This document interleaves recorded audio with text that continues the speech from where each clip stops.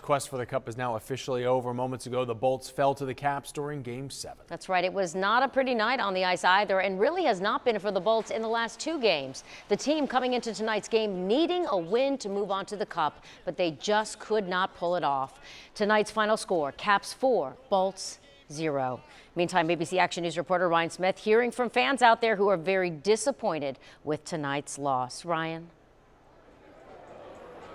As you can imagine out here, Wendy and Jamison, just a heartbreaking night out here at Thunder Rally. Take a look behind me. Bolts fans, well, they've cleared out and gone home. You see a sea of red. Caps fans are still out here enjoying the moment, dancing and yelling out chants. This is not what the Lightning had in mind. Most fans we saw deciding to head home early as the rain fell downtown, and the loss tonight became a harsh reality. Everyone out here really knew it was do or die. Unfortunately, the game kept the crowd pretty tame through the night as the Caps took control, ending the Lightning's route to the Stanley Cup. Such a different atmosphere outside Amalie Arena tonight. It just wasn't the same energy by a long shot that we have seen throughout this postseason play for these watch parties.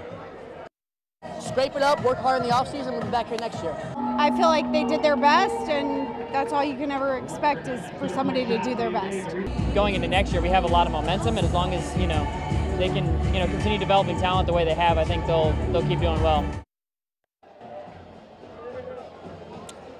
And that pretty much sums it up out here. Many fans already looking ahead to next year, but of course this season right here tonight cut much shorter than they expected and really hoped for.